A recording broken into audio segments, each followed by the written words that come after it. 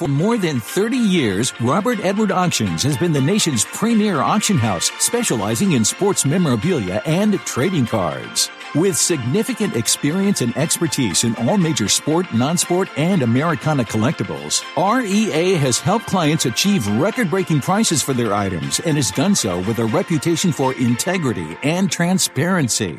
By actively partnering with collectors and enthusiasts throughout the entire process, REA has created the hobby's most trusted forum for selling high-quality collectibles. Go to robertedwardauctions.com for more information on how to buy or sell in their next auction.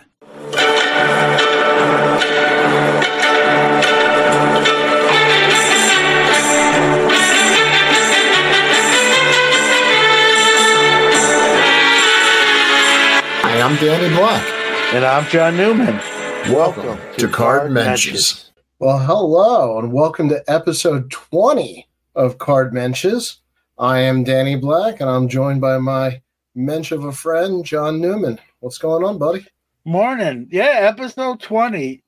Who would have thunk it? Did you say morning? I think you meant Modelo. It's morning somewhere. That's where right, exactly. Can you believe I nailed that? Yeah, you did. That was like the perfect game of openings. I'm done at this point. I'm good for the night. Good night, everybody. We'll see you next time on episode 21. First of all, we got lots of hellos to catch up to. Ruben, wow, no hats either one of you guys tonight. Ruben, it came down to a last minute decision. I'm not going to lie. Orlando, I see Orlando's here. So let me give you a little. If I don't wear a hat, that means I got a haircut. When I'm wearing a hat, not 100%. I don't want to say that 100% across the board, but on like video, if I'm wearing a hat, that means my hair is getting a little bit too long, and I don't want to I just put the hat on. Again, not 100%, but usually. So I got my hair cut yesterday for the first day of school today. And so I'm not rocking the hat. I have plenty of hats. I posted on Instagram. I don't know if you saw that, Danny. I counted up how many hats I have. I kid you not, I have 70 hats. That's crazy. It is crazy. Like, who needs 70 hats? Not I. I have two. I have two that I wear. I've got like the old ones you keep. My wife saw that post and she's like, "You think about getting rid of some of those?" And I'm like, "Nope." Well, you also cleaned up. I did a lot of like maintenance, like metrosexual stuff. I know. Yesterday, and my last like weekday off, except for Labor Day before school starts, which was today. It was weird, when I woke up today to go to school. When the kids aren't there yet, but as teachers and TAs were there, kind of prepping for their arrival. And when I woke up today, it felt like a Monday going back to work. And so now it's Friday. It's sort of like I'm in a really good mood because you wake up thinking it's Monday and then it instantly turns to Friday. How can you not be in a good mood when that happens? Well, see, I had the reverse. I thought last night was Friday night. I worked late and woke up and realized today was Friday. Yeah, it just felt like a Monday. Last night felt like a Sunday, knowing I had to go back to school. And then it's like, yeah, it's 3 days. And that not just a regular Friday, but a 3-day weekend Friday with Labor Day. And I'll say it at the end, but, I hope everyone has a safe and great Labor Day weekend. Have fun and whatever you're doing. I know there's some card shows and cookouts with family and all that kind of stuff. Yep, and if you're heading to Burbank, hello, say hi. Definitely drop in the chat. I know John said hello, but a hello shout out to Dylan as well, Mookie, Chris, Orlando. I think we're trying to catch up on everybody there. Ruben, Mookie, Chris.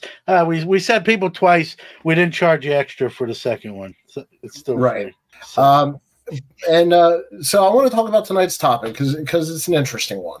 There's a topic? I thought we were just going to talk about Labor Day and my hair all day. Well, we are. Look what we started now. I also got a haircut yesterday going to a card show in Fort Lauderdale. Yeah.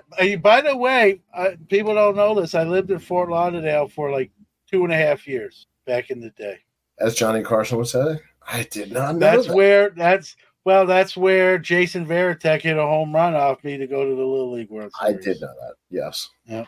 All right. Can we move on from the Paul Mitchell haircuttery segment? Supercuts. Remember that? They're not. Maybe we should get them as a. I don't know if I didn't go to. I don't know if Paul Mitchell's still in business. Are they? Yeah. I don't have hair. So I don't have hair. I haven't shopped for hair products in 20 years. I'm getting less. Like I got the LeBron James. It keeps going back further. No. Mookie said you got sick flow. Nobody. Well, I do. Let me put it this way: I do the best with what I got. Like I make the best out of it. Right? It's like you have some ingredients and you make like you cook some soup up and it comes out okay. That's kind of the analogy I'll use. All I'll say is if I have a sick flow right now, there's usually a prostate exam involved. Dylan says, reading The Catcher Was a Spy, Danny. Oh, making me happy, Dylan. My Moberg is right there. So when you finish the book, tell me what you think. And if you don't buy a Moberg within 24 hours, I'll be shocked. He might have a Moberg. You don't even know. Nobody has a Moberg unless they know the story. That's the whole thing. Yeah. Well, he had 6 home runs in his career. It's not like he lit the league on fire. Well, that's my point. No, who collects backup catchers like Jason Varitek? You know, Jason Varitek was. Don't get me going. Listen, besides taking me deep, he was in the Little League World Series. He was in the Olympics. He won a World Series. I know I left something off. I think there was like 4 things: College World Series, Little League World Series, Olympics, and Major League Baseball World Series. So Jason Varitek did pretty well for himself, and he's got me to thank, I believe. Yes, taking you deep was definitely the highlight. Ruben says, maybe I should grow my hair out to daunt you to a next year's national. I'm close in age to both of you. Ruben, having more hair than me is not a goal in life. You can do better. All I'm saying is we have more hope for you than that. And I get it, and that's the other day. I always get my national haircut about a week or 2 before the show. Oh, all right. Can we? I'm going to try to get us back on track. I feel like Ernie Johnson trying to steer the NBA show. They were 8 minutes in. And we haven't talked about the topic. Well, here's what the topic was supposed to be. We'll see if we get there. The topic was supposed to be that we really want to talk about how to buy cards without going broke, funding your own hobby, or other ways to really get into your collection. I invested into that because I am a personal collector, so I think there's a side to that there that I really want to talk about. I feel like I get to talk about business a lot, and it's nice to talk about cards in my own collection and how I fund that. But do you want to talk about your collection? Because not a lot of people know that all the different sides of your world as a collector, dealer. So I don't know if I don't mean any offense by the term, but I'm hobby schizophrenic. And so I have a split personality. I have a dealer inventory, show inventory as a dealer, and I have a personal collection. Anything you really see kind of behind me on the walls, and that's not even everything, but definitely all the stuff on the walls does not go to shows with me. And then you can't see it on camera. And I'm not going to move the camera. But over there I have metal racks. One metal rack is still PC stuff, and the other metal rack is all show, like graded card carrying cases, regular cards, shoe boxes, monster boxes, sealed wax that goes to the show with me. So I have one metal rack with show inventory, another metal rack with stuff that doesn't go to the show. The stuff on the walls is personal. And so that's why I say it's kind of dual personality. I have a show inventory and stuff that I have no intentions to sell that doesn't go to the show. And I know a lot of dealers, Danny, will take even their PC stuff to the show with them, with sometimes the thought process, well, if I can sell it and upgrade or trade cash, and maybe I don't think along those lines. So everything I bring to the show is available for sale or doesn't go.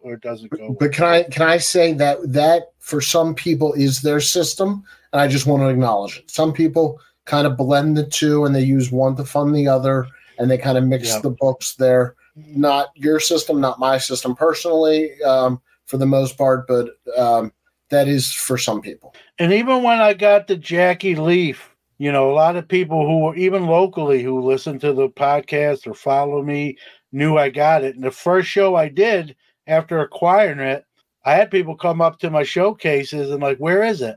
I'm like, I didn't bring it. It's not for sale.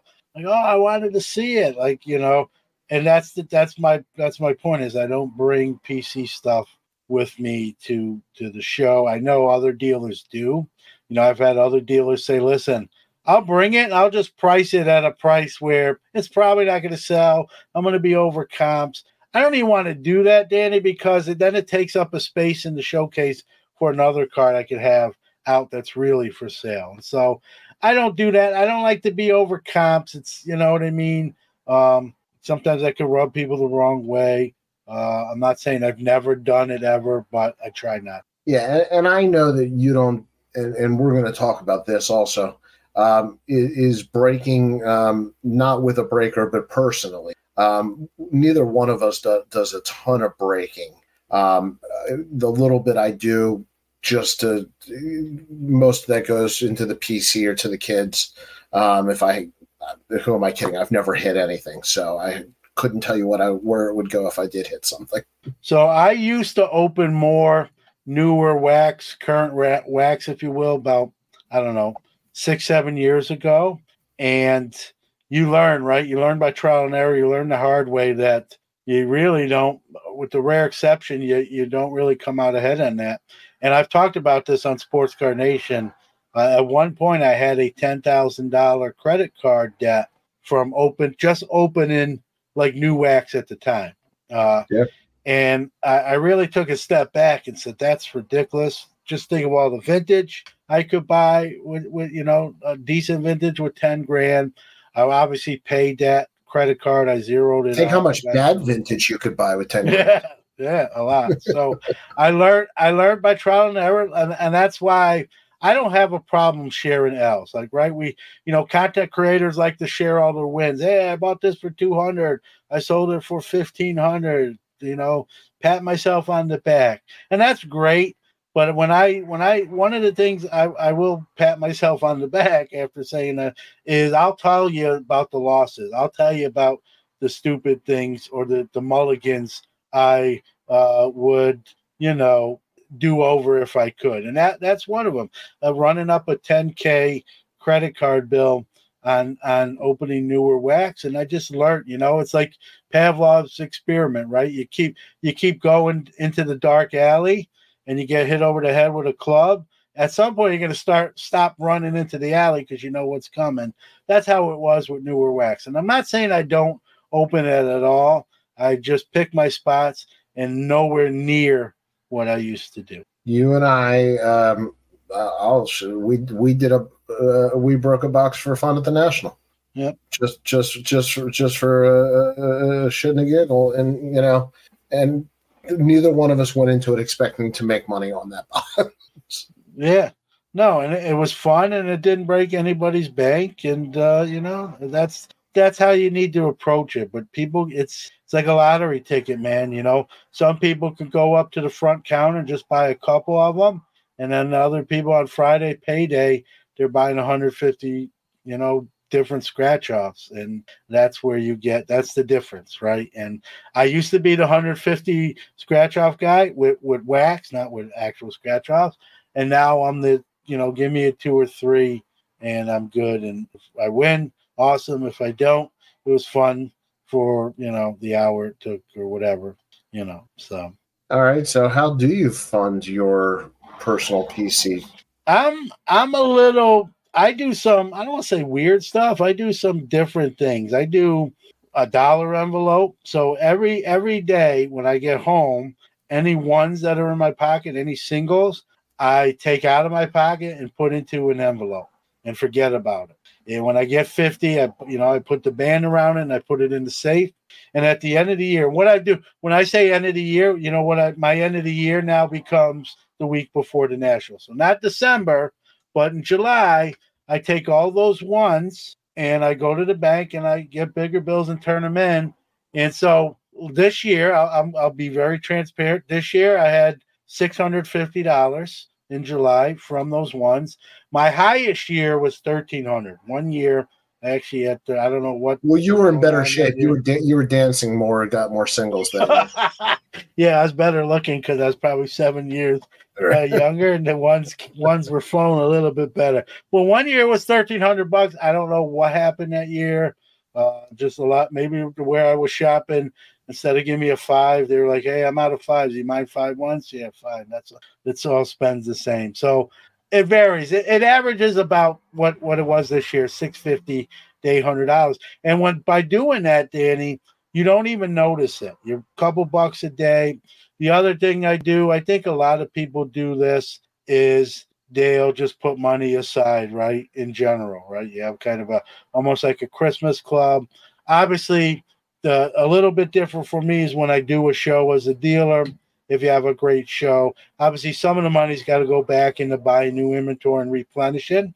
But I had a couple great shows, and I got to put some money just towards national or a trip or whatever, So that's how I do it. But there's more than one way to skin a cat, as they say. That's just what works for me. And the other thing here, I don't know how it is with everyone else. I have to deposit so much a week for things that have to be covered, on the domestic front. Anything after that deposit, and the rest is kind of pocket money, play money. And so depending on how the week was and that sort of thing, I'll put some of that money away. So, and this year, I'm going to try to do even more of that leading up to next year's national. Now, here's the other thing, and I'll give credit where credit's due. Mike Summer came up with the, self-sustaining hobby, and it's probably the best way to do it, quite frankly, right? Don't spend money you don't have. You can get in trouble. i.e. $10,000 credit card bill that I did pay off. But I will say this, as a dealer, I sometimes, and I did a show about this on Hobby Quick Hits, as a dealer, and this can be as just a collector, even if you're not a dealer, if the deal is really good and I'll still, buy the deal, and like whether I take an advance on a credit card, I've done that. If it's a deal and it's, I bought a $10,000 collection, let's say, because I knew it would be worth 3 or 4 more times that in resale value. I might not have had $10,000 at the time. Maybe I had whatever, and I had to offset the difference via credit card. I will do that knowing I'm going to be fine. You got to be very confident where you're at with that. I don't kind of preach to everyone should do that, because I don't want someone to. I'll feel a little bit guilty if someone did that and they said, "John, I took your advice and I didn't, it didn't pan out." I'm willing to take that leap, just based on my experience.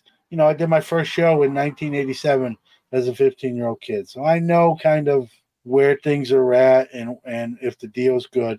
So I went on my show and said, "Listen, for me, I've spent money I didn't have." When I had my store in the early 90s with my partner, we took out a loan to buy, cases of wax that we needed for the store, knowing we would pay it back and then have a profit from it. So there are times when I will advocate for spending money you don't have at that moment.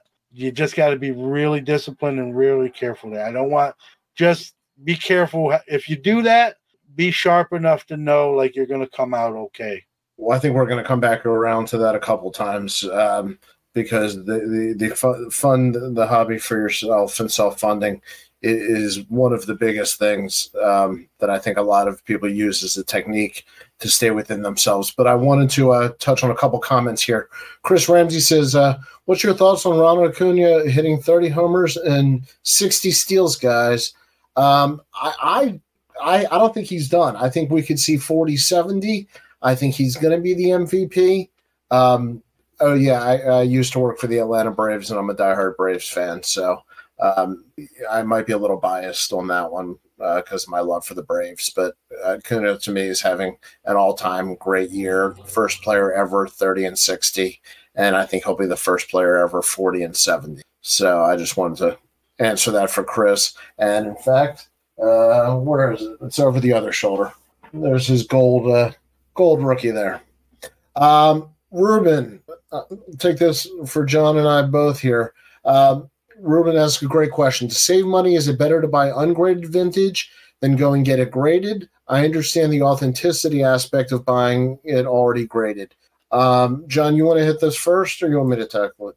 No, I'll take it because I just did an episode on Hobby Quick Hits. One of my favorite, I did a Q&A, Dan, as you know, I'll do that sometimes. Yep. And one of the questions I got asked on that Q&A was like, what's one of my favorite things to do in the hobby? And there's a lot. It's hard to pick one.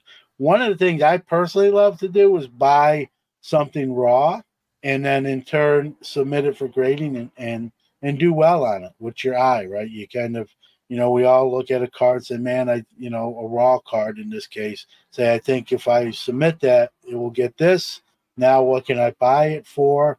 And is it going to be a win for me, right? And one of my favorite things to do is buy raw vintage and then in turn get it slabbed and do well.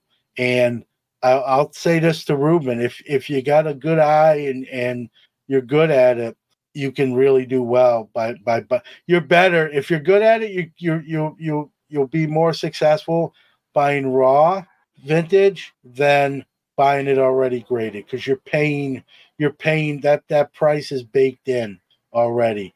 The caveat there, Ruben and everyone else, is that you got to be careful with trimming, recoloring, whether something's fake or real. I just, I do SGC bulk subs and, not my cards, but I had someone who subbed, a Pete Rose rookie, and it came back authentic, recolored. A Jeter came back, a Jeter SP, same order, different person, but same order, came back minimum size not met. I know Jeter's not necessarily vintage where the Rose is, but I use those two as examples where you could get burned, right? If you paid for a Jeter raw thinking it was going to get a 7 or 8 and it came back as minimum size not met, you lose. If you buy that Rose, depending on what you buy it at, maybe that guy got in cheap and he's still okay, but if you bought it thinking it was going to get a 4 or 5 and then it comes back as authentic color added, you probably lost some money on that deal. So I do well with that, but you've got to sort of have a knowledge base and an eye. But if you're careful and do some research, it's a great way to sort of upgrade. You buy it sort of the basement level and you go up a couple floors in the elevator and you feel even better when those successes happen. But be careful, because a lot of the dealers who have a quality raw card know what they have. So if it looks too good to be true, just take that into consideration. Nobody sell a mint 10 for the price of a mint, of a poor 1, just because it's raw. Here's a question for you, Danny, and everyone in the chat or listening out there, right? You're at a show. You're not set up. You're at a show just as a consumer. You're looking to buy raw vintage, right? And you go to a dealer's table who, just like you said, has raw vintage and graded vintage. Do you say, and be honest, do you say, man, if he has vintage graded and then he has this vintage raw, this raw has to be not up to snuff, or he would have sent it for grading? It wouldn't be raw. What's your thought process? If I don't know the dealer, I'm more hesitant. If I know the dealer, I'll ask them the question. But what are they gonna say? Do you think you expect the dealer to say, no, I just got those and I haven't decided to send them in yet? Which actually may be honest truth. It could be the honest. If I have a relationship with them, sometimes they'll say, I picked it up last week in Cincinnati at that show, and I haven't gotten home yet to do a submission, so I just am keeping them in the case. Are they telling me the truth? I don't know. But, if I have that relationship, I trust it a little bit more. However, if it's raw, I'm going to look at it 16 times over. And maybe I'm a natural skeptic, but I am a natural skeptic. All right, so here's another question. And what's the etiquette here? what do you think? And you set up at shows. I set up at shows. What do you think when someone like looks at a raw card and then pulls out like a little loop, this thing right here, to look at a card? What do you think about that? Is it bad etiquette or is it okay? I'm old school where you just ask permission. Like, do you mind if I put a loop on this? And I find as long as you do that, most dealers are comfortable with it. And if they're really not comfortable with it, that's all I need to know anyway. You think you should ask though? You think you have to ask before doing it? I think it's good manners. Just like if you're going to take a picture of somebody's cards, you know, I always ask, do you mind if I just take a picture? I do think it's respectful, but that's from being on the other side. It doesn't bother me if someone does it at my table. It's fine if they're going to buy a card, right? I don't do it. Like, I'll look at the card with my naked eye and just try to do the best I can. You know, I do have glasses. So usually if I go to show, although I didn't wear them at the National, they were in my backpack. I never pulled them out, but I will put glasses on to maybe get a better view, especially of a vintage card. So what's the difference? It really isn't. It doesn't bother me. I just feel, I guess it's more me.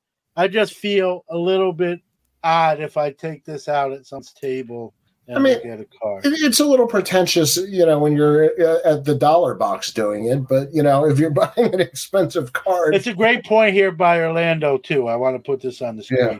It's okay to pull out a loop. Dealers do it when purchasing. You're right. And I have it at the shows where I'm set up. Yep. Do I use it every time? No. But have I used it at all? Sure, I have. And so, yeah, I guess turnabout is fair play, right? It actually doesn't bother me. I just feel a little self-conscious doing it when I'm looking. I don't know why. If you ask me why, I don't have I don't know. I'm not as comfortable of doing that as doing other stuff, or just put my glasses on and looking. But there's nothing wrong with it. Like, if someone does it when I'm set up, I don't think any less of them, and they're entitled to do so. I just tend not to do it for whatever reason. Do you feel comfortable if somebody takes pictures of the cards and they want to send them to somebody? Yeah, I don't mind. It's still my card, right? I mean, Yep. How do we know that doesn't lead to a sale down the line, right? Maybe that somebody is at the other end of the show looking for that card, and the next thing I know, both of those folks are in front of my table, and we're talking about a purchase and negotiating a deal, right? So I don't mind pictures. You know, someone told me, I said that once on my show, and someone sent me an email, John, but they could post your graded card on eBay or something like that as theirs, and so, you know, it's fraud. You know what I mean? That's the card's their still problem, mine. and that's somebody else's problem. And that's why you see a lot of people when they post like graded cards, they'll blur out or black bar the serial number. I don't even do that. Like, if that's what you do, that's an indictment on yourself that you steal other people's photos and post the cards as your own. I'm more worried about the card getting stolen, and then it's really your card that you stole. I don't care if you steal the picture of it, and if you want to do like deceitful things, that's an indictment on you. I ultimately still have the card in my possession, and you know, we know the old thing, right? You can coin it, you can do a lot of different things to prove that you actually have possession of the card if you need to go that far. So I'm not a guy that will block out my barcodes, or I don't mind. And I will say this: most people are very polite and will say, "Can I take a pic? Do you mind if I take a picture of the card?" And I'm like, "Go ahead." And even if they don't ask, it doesn't bother me. But the fact that most people do, it's just a next level of politeness. So I you know what it is? I think it's handling the dealer's cards. I'm always more deferential to the dealer. Just you know. Anyway, one of the things that I'd like to throw out there, and let's say, John, you asked me, how do I buy cards without going broke? And I would answer. I would say, you know, John, I do have ways that I buy cards without going broke. And one of those ways is I like to buy prospects and make a couple dollars on a couple cards and take that and turn it into a vintage single. So Mark Vientos, the great Met power hitter, and a couple other guys this year ended up getting me some of the cards at the National. And that's a system that I have fun with. It allows me to still buy Bowman prospects and the new cards that I like, and then I can turn it into what I ultimately want to keep in my PC. And that's all separate from any other work or dealer or anything else. That's just totally PC. And that's one of the ways that I self-fund it. And I love it. And here's the thing, man. I'm happy to sell any of the new stuff and put it into vintage for the PC. I mean, I'm waving that same pennant, and we're on the same team, and I do that too. Maybe that, I think that for me, I do a lot less prospecting than I used to do, especially on the Bowman side of the house. But sort of your show, right? My show inventory. Not that it's bad. I have a lot of nice cards for sale in the cases, but they're cards that I don't consider PC items, right? So you sell a nice show item for a good chunk of change. That potentially becomes, hey, I'm going to go and purchase a vintage PC card that I couldn't afford previously, but now I sold that card. Guess what card I'm going to be selling soon? Who's that, Mauricio? Ronnie Mauricio. You know why? Because there's no connection to me, I get it, but I really like him. So just sometimes. So listen, it's a double-edged sword, right? Sometimes we sell too fast too. You can kind of not necessarily lose, but you maybe don't come out as far ahead as you can. Well, I'll show everybody the 2010 Bowman Sterling Lindor rookie I am sending you. All right, there you go. Another great point by Stuke here. I want to put his comment up too. This is, and then I'll tell a little personal story. So I get some deals when I ask a dealer if they have something I am looking for and it's behind the table. The more apt to give me a better deal on something that's not on the table. Great point. I have a sign on my tables when I set up at shows. It's nicely printed. It's in like a stand-up kind of holder, and it says, "Please, if you're looking for something, please ask. All my inventory is not out." And some people probably read it and still don't ask, but some people will ask, right? And say, "Hey, I don't see any in your cases. Do you have any so-and-so? I'm looking for Barry Larkin." Throwing something off the top of my head, right? And I have Barry Larkin rookies. They're just not out. I only have so much room, right? And you can make a sale. And Stukes is exactly right. I'm probably not 100% across the board. I'm more likely to give a better deal on something that's not out because it didn't kind of make the cut, right? Well, when you set up at the show as a dealer, it's kind of like a draft, right? All your best stuff you want to get out there, and this is like it didn't make the cut. And so if you can sell something that's not out there, you're going to be more apt to give whether you want to call it a discount or a little bit of a concession there.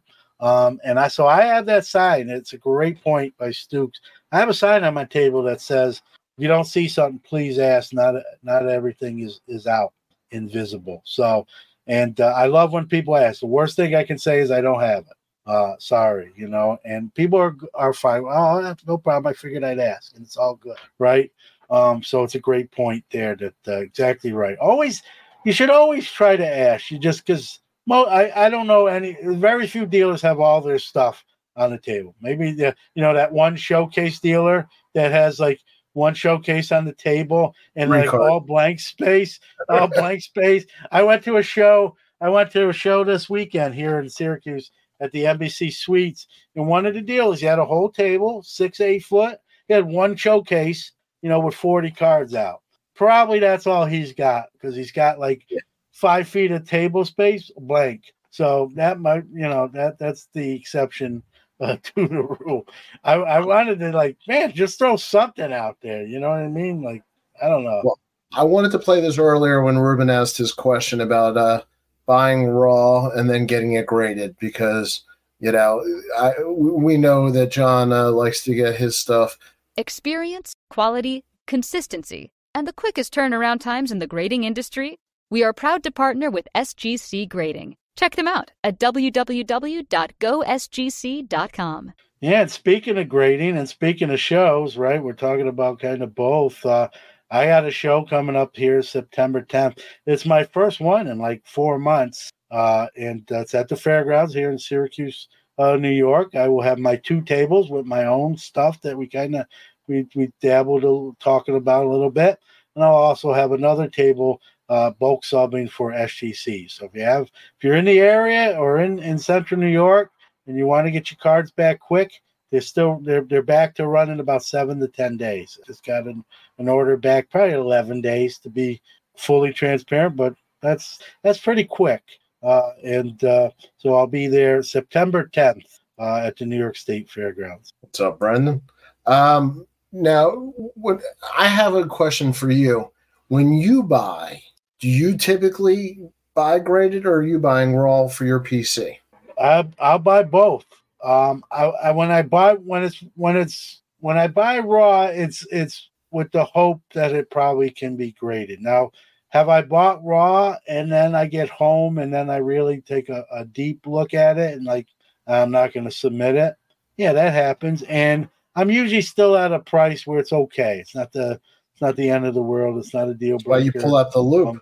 Yeah. Well, I don't like to do that. It's goofy, man. I'll do it even as a dealer. I don't do it 100% of the time. Just some. I think the bigger the deal. Like if it's an expensive card and I'm talking about buying it, I really need to look at it. Right. We're talking about a smaller deal. I'm a little bit let my guard down a little bit more. So I guess that's I'll use that as sort of an excuse. But I've bought both. I'll buy. I tend to buy when I go to the National, as you well know, and we room together. A lot of the deals I got were there at the same time. When I buy like Hall of Fame, graded rookies, I tend to buy them already graded. Have I ever bought them raw and sent them in for grading? Sure. I think that's becoming harder to do than we think it is. Well, I don't know if you agree with that. I'm also going to make a comment that you and I both will buy graded for the card, not the grade. Yeah, no doubt. So, to kind of contradict ourselves, I'm buying the best looking card I can buy at the best price I can buy it, that I feel comfortable that it's authentic and real in whatever fashion I can do that. I mean, that's the ultimate goal. Yeah, I mean, we talked a little bit about the K-Line deal. We both bought the dealer. I'll make the story the Clip Notes version. We were both kind of looking at the same table. We both had sort of a K-Line rookie on the list. The dealer, mine's behind me as well. The dealer had 3 Al K-Line graded rookies, a 6 and 2 5s. Me and Danny kind of whispered like, hey, let's see if we get a deal if we each buy one and get sort of a combo deal. And the 2 5s were, and here's the perfect example of that. We wound up getting it was a 6, 5, and a 4. No, it was 2 5s and a 4. 2 5s and a 4. 2 5s and a 4. And the 1 5 and the 1 4 were better than the 1 5. And so we got the 5 and the 4. And those were the 2 best cards out of the 3, even though 2 had the same grade of a 5.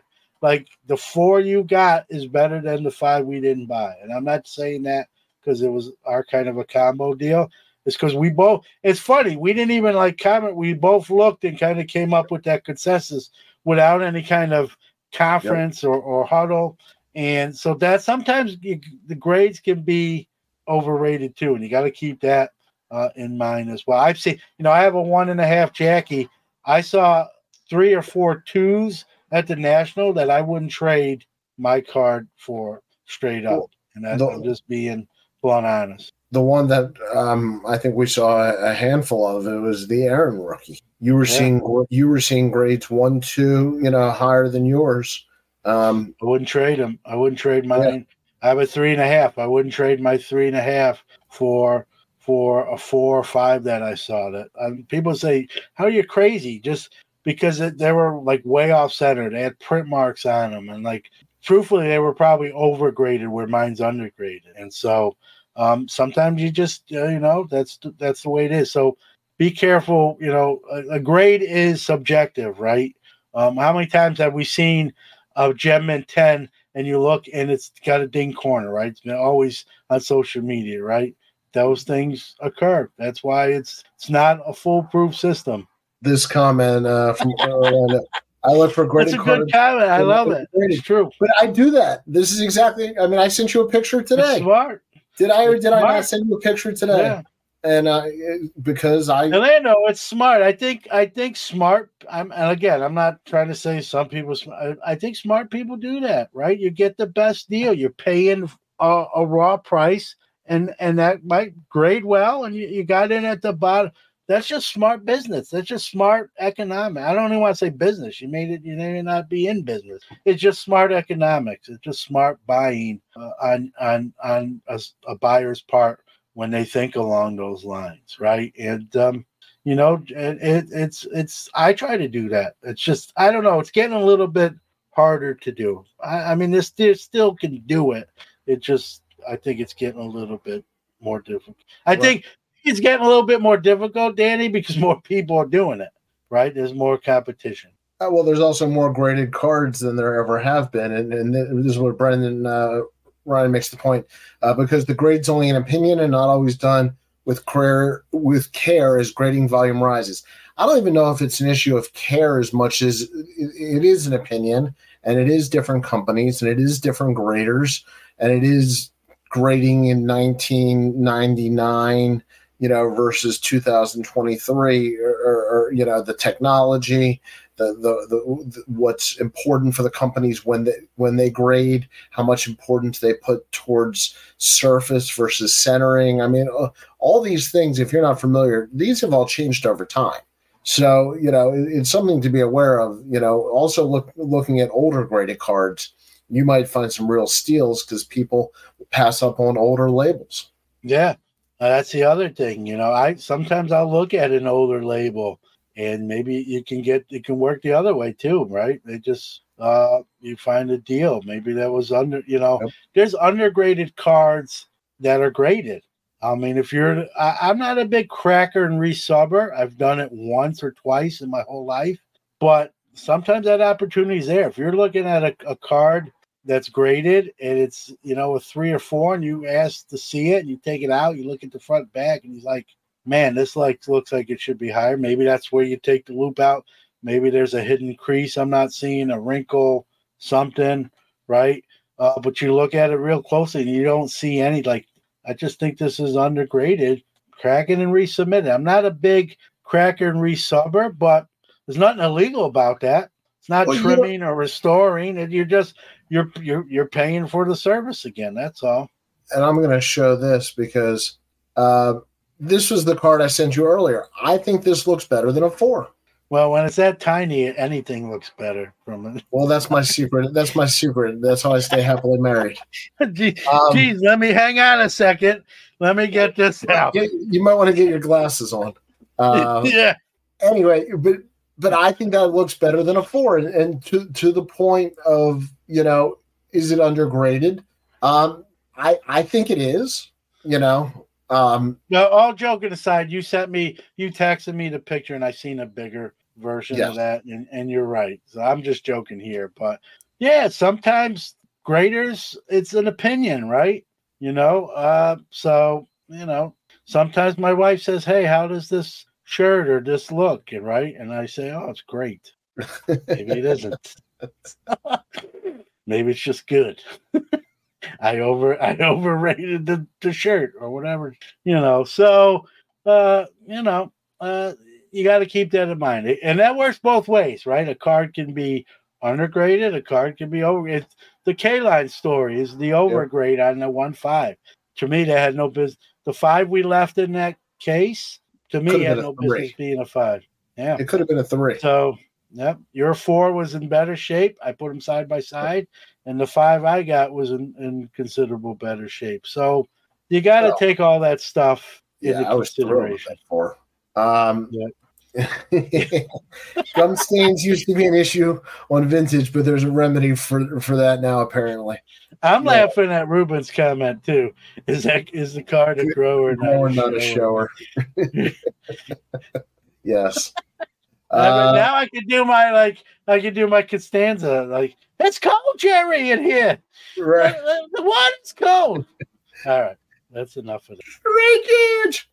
My wife's hair is authentic, color added, but I'll never tell. Yeah. That's it. So there's deals to be that's a double-edged sword, right? A card can be given a grade that's too low for really what it is, and a card can be overgraded. And I've seen it both. And I think most people have. And most people who have a lot of graded cards probably own both of those, quite frankly, myself included. Yes. Ruben is having a good time. For those of you, I go in a hot tub, so there's no issues. Yeah.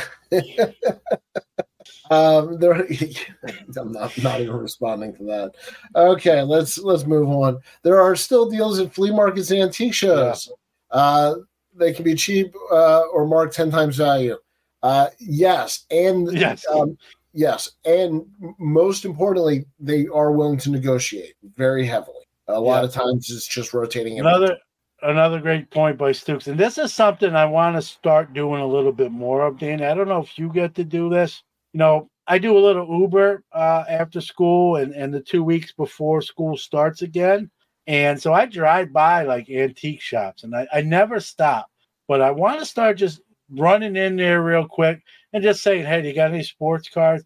And just see, right? If they're overpriced, like Stu says, and sometimes they are. I have one in one. It's not even in business anymore. A couple years ago, there was one near where I play softball. So before the game, I actually went in there, and it was overpriced. It was like an '88 Fleer Glavin rookie, marked $20 and that sort of stuff. And you'll run into that.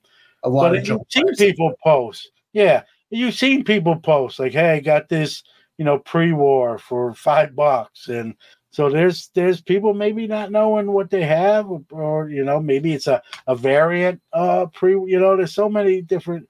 You can get so many steals there. I'm gonna start making a point to just, even if it's real quick, just going into some of these vintage or antique stores and just asking them, "Hey, do you just for saving time, like, hey, do you have any vintage sports cards?" And I'll just say, you have any sports cards in general, and see what they say. If they say no, I'm like, okay, thank you, and away you go. If they say yes, you see what they got. And like Stu says, it's probably gonna be one way. There's no in between with those, right? It's gonna be like crazy overpriced, or you might get a deal. Or what you said, Danny, is very true. The in between might be someone who's sort of priced right, but willing to negotiate, especially if you're buying multiple cards. Yep. And Brendan, allowing for certain vintage and centering the way is practical, but the lack of hobby standard universal grading scale leaves a ton of those opinions in limbo.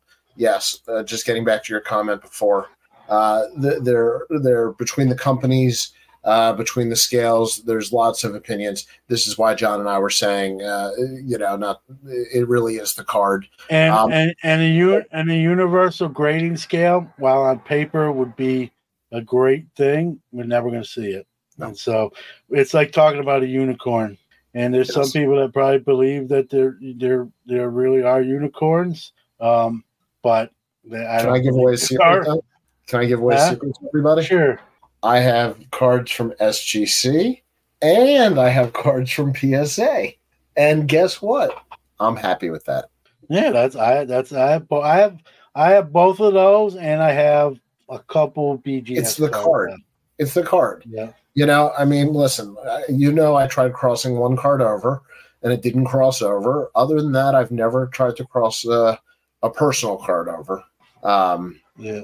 And I like both grading companies. I like having the cards, and that to me is more important than the number or which company graded it necessarily. If it's and here's another great comment, if I may, what Mookie makes here, right here.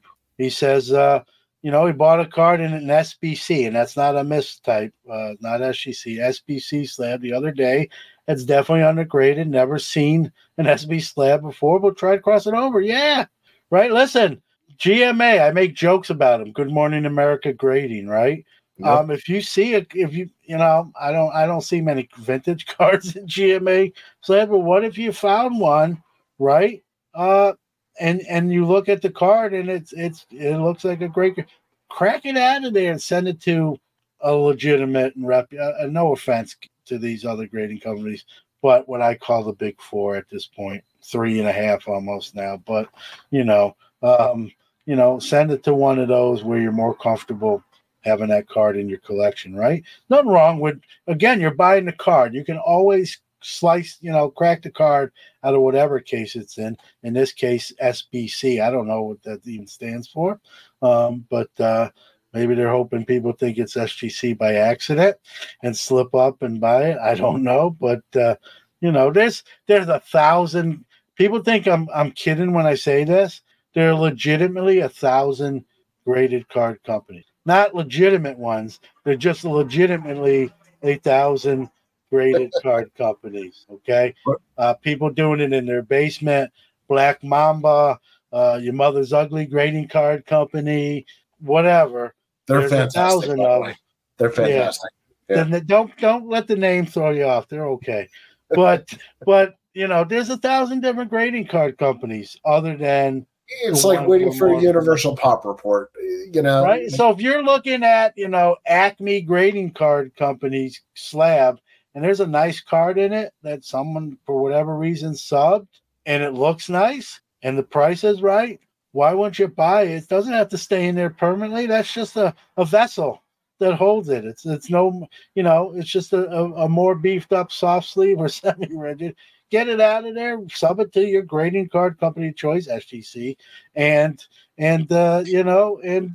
subliminal message. But all joking, whoever you want to, and get it, and you might be surprised when you do that. And I don't think I've ever done that.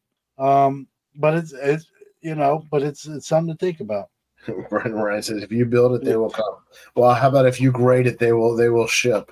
One day, and someone says, how do you know there's 1,000 grading card companies, John? Because one day I went on the internet's invented by Al Gore, and I typed in grading card companies. And if you're listening to the podcast, I am shaking my head right now.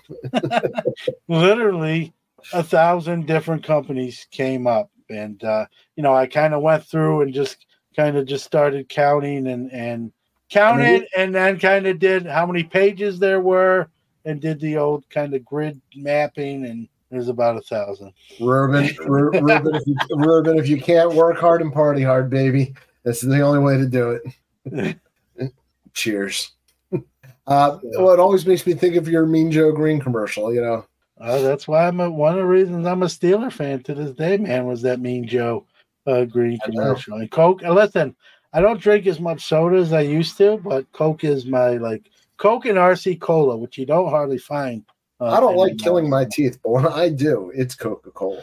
Oh, yeah. Well, I always joke, right? When I was a kid and collecting cards with my friends, they wanted my gum, and I wanted their cards. So I give my gum and get extra cards. So I didn't get the cavities from chewing gum. I got the cavities from all the soda I was drinking, celebrating all the gum I was trading for cards. Yeah. There's another way to grow your collection in the hobby. Yeah. And I had the cavities to prove, that I like soda. All right, John, what's the next card or type of card you're actually targeting? Anything or is it just, while you have a show, is it going to be more of the dealer, John? Yeah, I wanted to, going to National, I wanted to get a Seaver and or Clemente rookie. I probably wasn't going to be able to get both. I wanted to get one. They were a little bit over comps on those particular two cards. I didn't run into a deal there. So they're still on my list. It's not like burning. My mind's not burning about it. It's just, it's just when the time's right or the price is right. I often get asked, as now that you got your Jackie, what's the next Grail card? I really don't have one. I think the Aaron that I wound up getting was kind of the next one after the Jackie. So I don't necessarily have another Grail card. I think you can't have too many Grail cards because then it kind of defeats, saying it's a Grail card. So I have cards I kind of want, not kind of, I do want, but nothing that like I'm going to go, either overpay highly or, talk about spending more than you have, do that either. So it's just when I run into something, and I want, my two big purchases were the Gibson, the K-Line rookies, and then the last one was a Frank Robinson rookie that I picked up, and I was good. I didn't get to see the Clemente, but I was good. It was a great show. You got your Moberg and the K-Line, and and all the other stuff. Wait a second. It's the chicken back version Moberg. The chicken back. Yeah, you need to get it like slab where I'm going to make it catch on. I want to get into the vintage catalog of baseball cards as the chicken back version. I wonder how many are in that club. How many chicken back cards are there out there? Right now, it's a pop. We're working on it, but it's a pop one. We're putting feelers out. Arms. Do you have a card with a chicken back on it? Contact the show. Right. Let us know.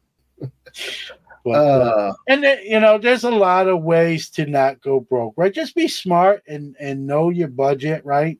If you have a budget, I have a budget. Like if I didn't have a budget, I would have had a Seaver Clemente rookie when I left Chicago, right? So, John, if I didn't have three kids, I'd have a Smile and a better collection. Yeah, well, that's too late now. Can't put the genie back in the bottle. Trust me, I watched enough. I Dream of Genie to know that, and Bewitched. Yes. Real quick before we go, Ruben says, now that the Moberg has been captured, what's next? Yeah, Ruben, I'm on a little bit of an undervalued Hall of Fame rookie run. I got the 57 Frank Robinson. I think Jim Palmer's 66 is undervalued. I think that the 69 Reggie is undervalued. So we'll see what I can find. And you've talked about this yourself. 57 Brooks. 57 another card that for whatever reason at the National. Yeah. And the 57 United. You just didn't run into a deal, and that happens sometimes. You gotta grin and bear it and kind of pivot. And like for me, I had Seaver Clemente at the top of my list. That didn't work out. I just pivoted to Gibson, K-Line, and Robinson, right? So, and I'm happy. I had a great time. We did dinners, met people. That's what the National is all about. All the cards, the people, the whole shebang. And, I stayed within my budget, right? I talk about spending money you don't have. I wasn't willing to necessarily do that at that particular time. So we'll see. You never know. Right? We got this show, or I got this show coming up September 10th. Who knows what walks up to the table and someone, I've done I've done shows since 1987. I've gotten some, I've got people who bring up cards to the table, and I pick out a few and, hey, what do you want? And they're like, comps are 300. I'd like to get 300. And I'm like, okay, where do I come in? And then I have other times where, they're like, hey, look, there's $2,000 comps. Give me 1,100. It gives you room to. So you never know what deal you will run across, and I think maybe that's a good way too to kind of wrap it up is to be patient, right? Don't be impatient. I think that's where you get in trouble and can go broke if you're impatient. If I was impatient with a Clemente Seaver, I might have just paid $500 over comps. Would I have it? Sure. Would I have buyer's regret, remorse, a week or two after when I realized I could have saved some money? Sure. So you gotta be disciplined. You gotta be, think a little bit, past the moment, so to speak. But buy what you like, buy within your budget, and you'll never be upset. this is not how to invest in cars. That was not tonight's show. This is not an investment special. This is for buying. I would say more for your PC. And you just hear horror stories, right? I kind of told mine. With running up a 10K credit card. Thankfully, that's in the rearview mirror, but it happened, and I talk about it because maybe I could help someone else not be in that predicament, and wasn't fun when I was in it. Because when you owe 10 grand on new wax, right, you're not buying stuff you really want to buy until you kind of dig out of that hole and level the ground, and then I'm okay again. So if anyone can, by telling that story for me, it can help someone else, why not tell it, right? And I'm a guy that will share the W's and the L's, right? No one's undefeated. No one is undefeated in this hobby. I don't care what they say on their podcast, or every week they come on and like, I won again, right? They're not Rocky Marciano. They're not undefeated. So don't buy that. I always ask that if I ever have that person on the show, I always ask them, like, I hear all the wins. Tell me about a time where you didn't win. I put them right on the hot seat. So, well, I think on that note, John, we're going to take everybody off the hot seat. We're going to say thank you. This was cool. I think just for, these are a lot of the questions and the conversations we have off air is really just buying our own stuff and how we're doing it and what we're doing. And so I think we just wanted to share some of this for everybody. And I got to say, a lot of great comments in the chat room on strategies and different things you can do, right? And there's stuff we didn't even talk about that are viable strategies too, right? We covered as much as we could. Again, great comments. I say it every week. We appreciate you, whether you're watching live, guys, or you're catching this show on podcast form after the fact. Either way, you're giving up your time, and we appreciate that. And yes, we appreciate that. Happy Labor Day, everybody. Stay safe, be well, and we'll see you. We may not be on. Yeah. Okay. Friday. So go ahead. 2 weeks from we're recording this live on Friday night. 2 weeks from tonight is actually the first night of Rosh Hashanah. So Card Mensches will not air live on Rosh Hashanah. We will actually air the night before on Thursday. So that is the plan right now, is to be live on Thursday at 9, just to clean up the housekeeping. Thank you for the reminder, John. Yeah, I just remembered that. And obviously we would let people know before that anyway, but just for those listening, just to keep in mind, the next time you see the show, it will be on a weirder, not the normal Friday. It'll be on the Thursday. And I'll make Rosh Hashanah dinner, Mom. I told you, I promised. See ya. It's a thirsty. It'll be a thirsty Thursday at some capacity. So. It always is. All right, my friend. Have a good one. I will see you. Thanks, everybody. In the green room. Thank you, everyone.